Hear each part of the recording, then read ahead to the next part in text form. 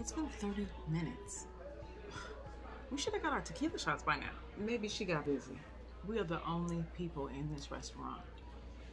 Here are your waters, and your chicken sandwiches will be coming out shortly.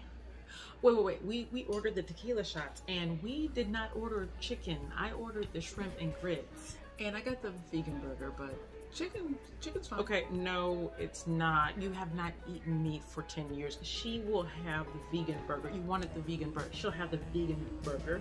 Please? I'll try. It's okay. It's okay. It's not okay. My water is dirty. Can you rectify this? I mean, it just depends on your level of cleanliness. This shit ain't clean. You need to clean the table a little. You know, just give me a napkin, I'll clean it off. We ain't got no napkins. Can I get a straw? We ain't got no straws. But you can go and fix our order, please.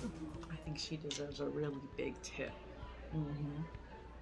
Okay, Mother Teresa, when did you adopt this optimistic viewpoint of the world? It's a simple mistake, Lena. Everybody makes mistakes. So you don't remember cussing out the valet before we got in here? He did not deserve that. No, he didn't. And he's only 5'3". What did you expect? He can barely see over the steering wheel. I need to apologize to him when we get back to the car. Short people matter too. Girl, it is so weird. You are the most negative person I know. It's like you all of a sudden are looking at the world with rose-colored glasses on. Give me your glasses now.